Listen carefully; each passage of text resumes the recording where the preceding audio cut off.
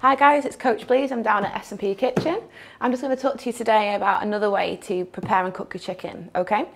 So here I have chicken breast fillets, okay?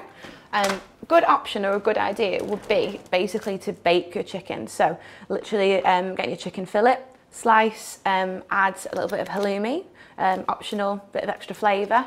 What you can do is, feeling brave, chop some chilies, add those into the centre, some diced crushed garlic. Wouldn't go too crazy with the garlic, just a small little bit. Depends obviously how much you're cooking, but maybe maximum of quarter of a clove per breast fillet. Red onion as well, so throw that in too. Seasoning wise, we've got black pepper, Cajun seasoning, chili powder again, and paprika.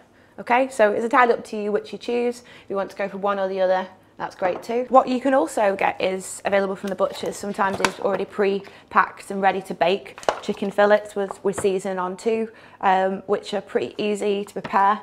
You could add with this is similar to what obviously we've got here is once you've cooked sweet potato fries, greens, different types of veg, a little bit of seasoning. Also maybe try some chopped tomatoes in there as well.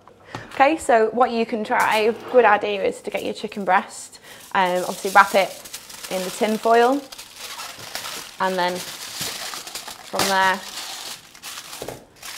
make a nice parcel, and then you're ready to go. You bang that in the oven, maybe about gas mark 4, for about 20-30 minutes.